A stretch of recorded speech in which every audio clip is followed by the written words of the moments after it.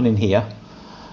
So this dead skin has been shedding off the eardrum from the middle outwards radially, and then it's just getting to a point in the circle and it's just stopped.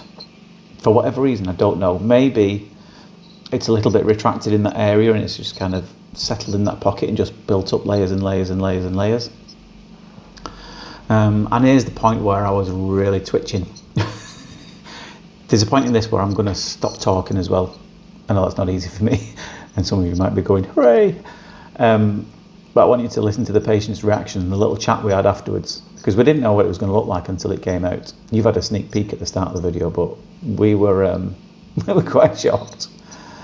So as you can see, there is some flexing of the eardrum there, which is okay. I'm not too concerned just yet because I've managed to catch that edge of it, and it is starting to lift up, but I've got zero wiggle room here, because you can see to the right hand side you've got the canal wall.